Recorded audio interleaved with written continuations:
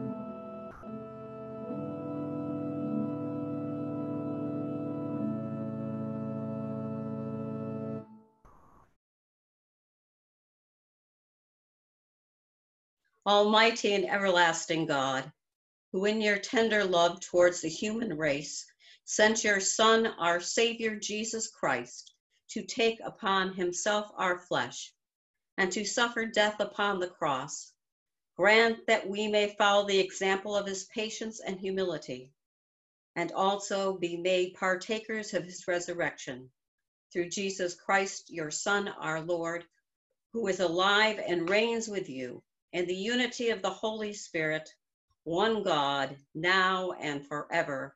Amen. Holy God, holy and strong, holy and immortal, have mercy upon us. The first station, Jesus in agony in the Garden of Gethsemane. A reading from the Gospel according to Mark.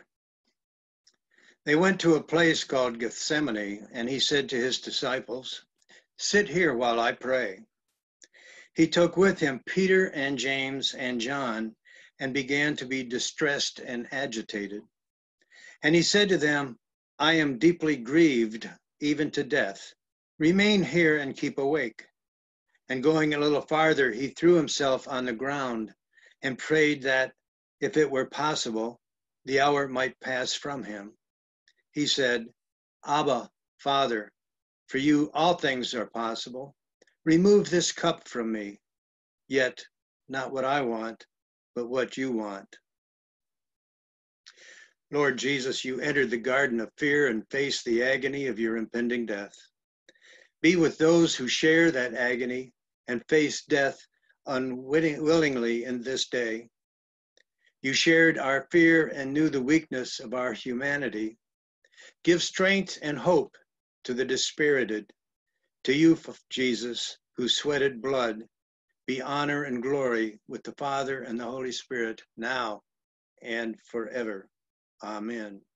Holy God, holy and strong, holy and immortal, have mercy upon us. The second station, the betrayal of Judas. A reading from the Gospel according to Mark. Immediately while he was still speaking, Judas, one of the 12, arrived, and with him there was a crowd with swords, with the chief priests, the scribes, and the elders. Now the betrayer had given them a sign saying, "The one I will kiss is the man. Arrest him and lead him away under guard." So when he came, he went up to him and he said, "Rabbi," and he kissed him. Then they laid hands on him and arrested him. Lord Jesus, you were betrayed by the kiss of a friend. Be with those who are betrayed and slandered and falsely accused. You knew the experience of having your love thrown back in your face from your silver. Be with families which are torn apart by mistrust. To you, Jesus, who offered your face to your betrayer, be honor and glory with the Father and the Holy Spirit, now and forever. Amen. Holy God, holy and strong, holy and immortal, have mercy upon us. The third station, Jesus is condemned by the Sanhedrin. A reading from the Gospel of Mark.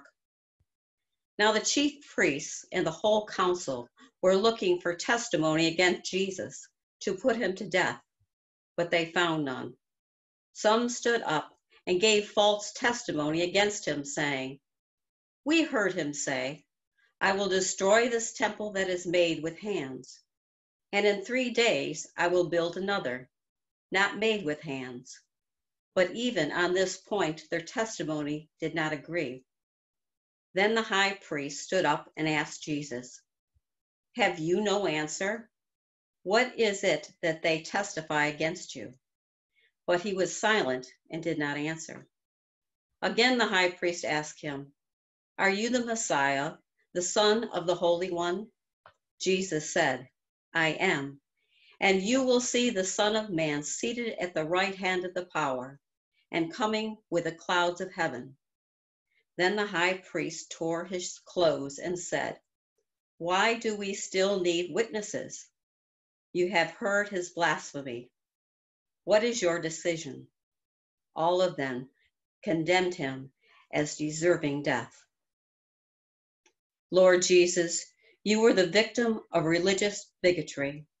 Be with those who are persecuted by small-minded authority. You face the condemnation of fearful hearts. Deepen the understanding of those who shut themselves off from the experience and wisdom of others. Amen. Holy God, holy and strong, holy and immortal, have mercy upon us. The fourth station, Jesus judged by Pilate. A reading from the Gospel according to Mark. Pilate asked them, "Why? What evil has he done?"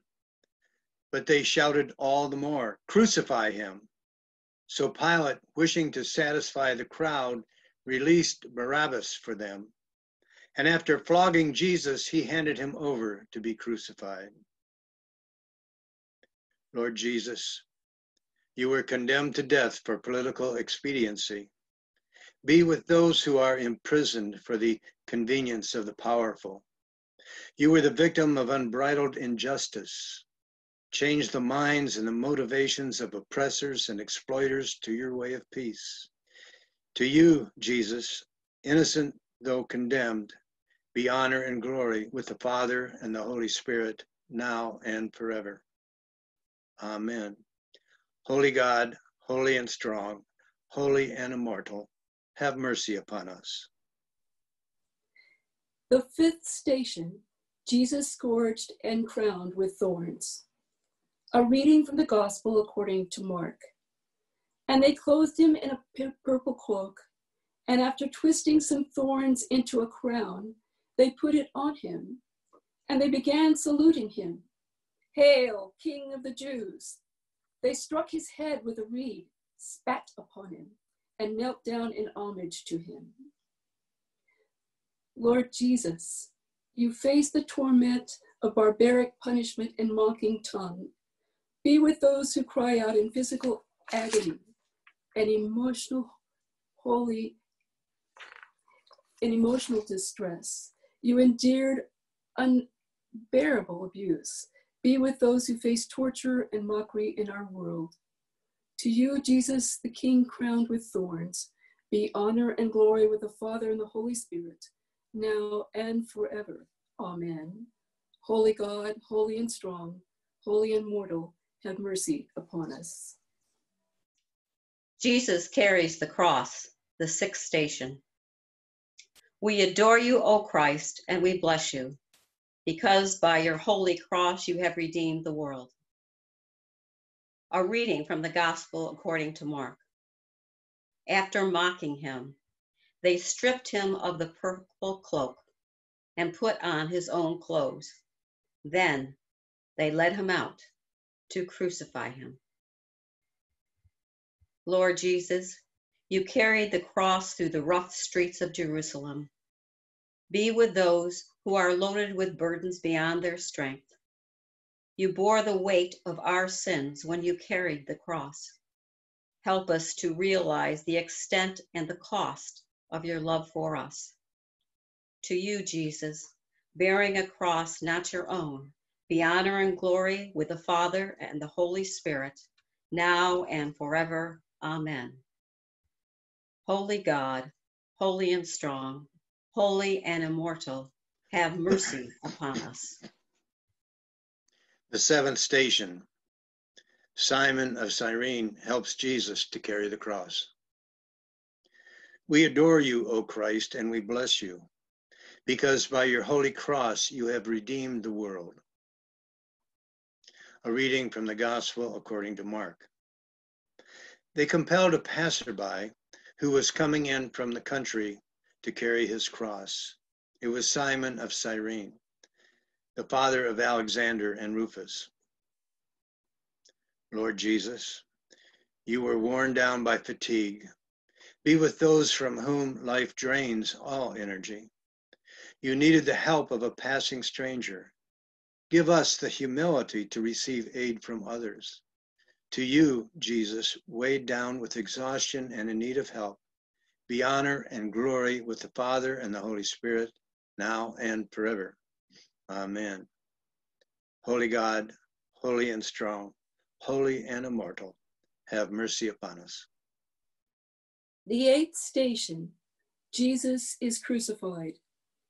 We adore you, O Christ, and we bless you because your holy cross, you have redeemed the world.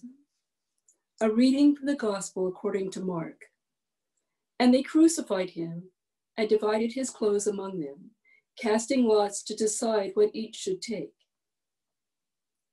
Lord Jesus, you bled in pain as the nails were driven into your flesh. Transform through the mystery of your love the pain of those who suffer. To you, Jesus Christ, our crucified Lord, be honor and glory with the Father and the Holy Spirit, now and forever. Amen.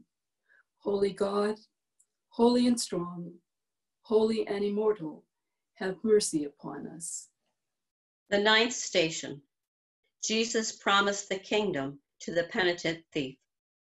We adore you, O Christ, and we bless you, because by your holy cross you have redeemed the world. A reading from the Gospel according to Luke. One of the criminals who were hung there kept deriding him and saying, "Are you not the Messiah? Save yourself and us." But the other rebuked him, saying, "Do you not fear God, since you are under the same sentence of condemnation? And we indeed have been condemned justly, for we are getting what we deserve for our deeds. But this man has done nothing wrong." Then he said, "Jesus, remember me when you come into your kingdom." He replied, "Truly I tell you, today you will be with me in paradise." Lord Jesus, even in your deepest agony, you listened to the crucified thief. Hear us as we unburden to you our deepest fears. You spoke words of love in your hour of death. Help us to speak words of life to a dying world. To you, Jesus, who offered hope to the hopeless, be honor and glory with the Father and the Holy Spirit, now and forever. Amen. Holy God, holy and strong, holy and immortal, have mercy upon us.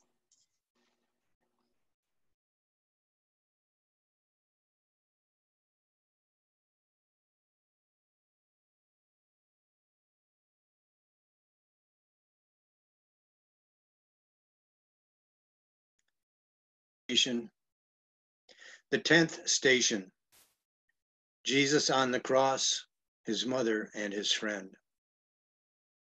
We adore you, O Christ, and we bless you, because by your holy cross you have redeemed the world. A reading from the Gospel according to John. When Jesus saw his mother and the disciple whom he loved standing beside her, he said to his mother, "Woman, here is your son." Then he said to the disciple, "Here is your mother." And from that hour, the disciple took her into his own home. Lord Jesus, your mother and your dearest friend stayed with you to the bitter end. Yet even while racked with pain, you ministered to them. Be with all broken families today and care for those who long for companionship. You care for your loved ones even in your death throes. Give us a love for one another that is stronger even than the fear of death. To you, Jesus, loving even in the face of death, be honor and glory with the Father and the Holy Spirit, now and forever. Amen. Holy God, holy and strong, holy and immortal, have mercy upon us. The 11th station, Jesus dies on the cross. A reading from the Gospel according to Mark. At 3 o'clock, Jesus cried out with a loud voice, "Eloi, Eloi, lema sabachthani," which means, my God, why have you forsaken me?" When some of the bystanders heard it, they said, "Listen, he is calling for Elijah." And someone ran, filled a sponge with sour wine, put it on a stick, and gave it to him to drink, saying, "Wait, let us see whether Elijah will come to take him down."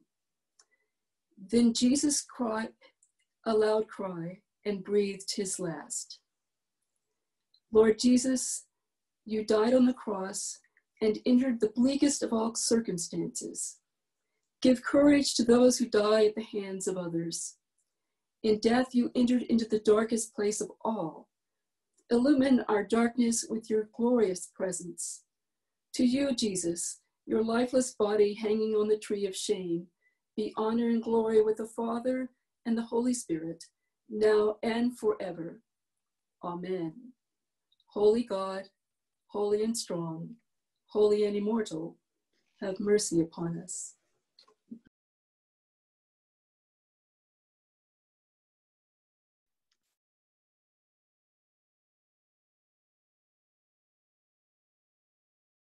The 12th station, Jesus laid in the tomb. We adore you, O Christ, and we bless you because by your holy cross you have redeemed the world. A reading from the Gospel according to Mark. Then Joseph bought a linen cloth and taking down the body, wrapped it in the linen cloth and laid it in a tomb that had been hewn out of the rock.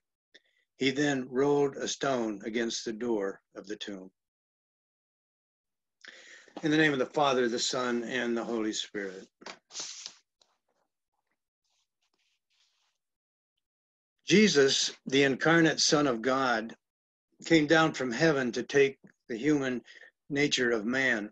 And Scripture reminds us how the Lord Jesus walked among us, performing miracles, healing the sick, giving sight to the blind, driving out evil spirits, giving life to the dead, and preaching the gospel of the kingdom of heaven, offering a place in his heavenly kingdom to any and to all who would profess his holy name, believing in him and in his Father who sent him.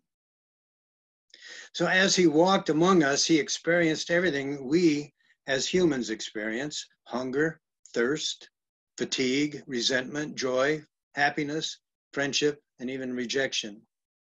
He allowed himself to be subjected to temptation, ridicule, torture, and humiliation. He experienced temptation in the wilderness. He experienced anger when he cleared the temple. And he experienced emotion when he wept at the tomb of his friend Lazarus. He experienced joy when he was surrounded by his children, or by children. He ate with sinners, counseled with Pharisees, gave hope to the downcast, and fed thousands with a fish and 5 barley loaves. But there was one thing he had not experienced until he was nailed on the cross. He took the sins of man on his shoulders, and then not only experienced sin, but the result of sin. My God, why hast thou forsaken me?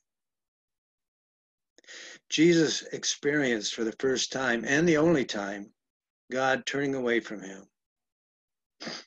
There is a song that I'm really fond of. It's entitled, There Is How Deep the Father's Love for Us. And the lyrics actually tear right into our very souls. Some of the lyrics goes like this. How deep the Father's love for us, how vast beyond all measure, that he should give his only Son to make a wreck his treasure.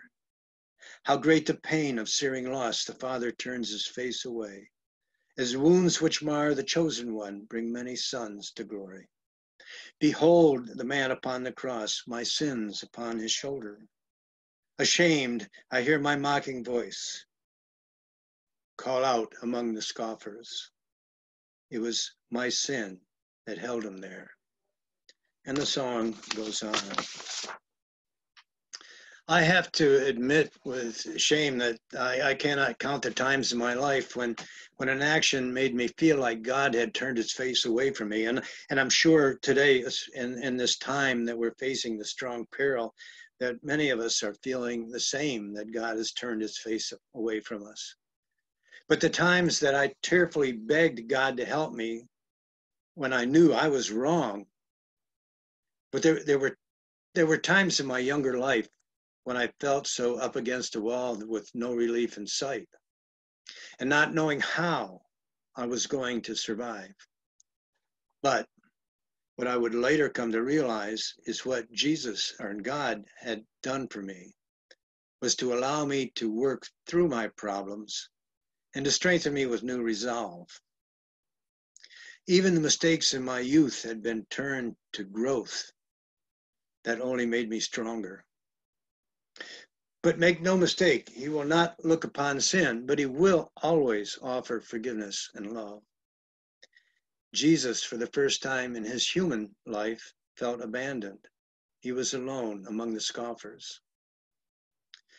Jesus was fulfilling scripture in the sense that he repeated the words of David in the 22nd Psalm. David so accurately described the suffering the Messiah would experience. And David must have been facing a great trial at that time himself, but his words so describe what Jesus was being accosted with. My God, why have you forsaken me? But I am a worm, not a man, scorned by men and despised by the people.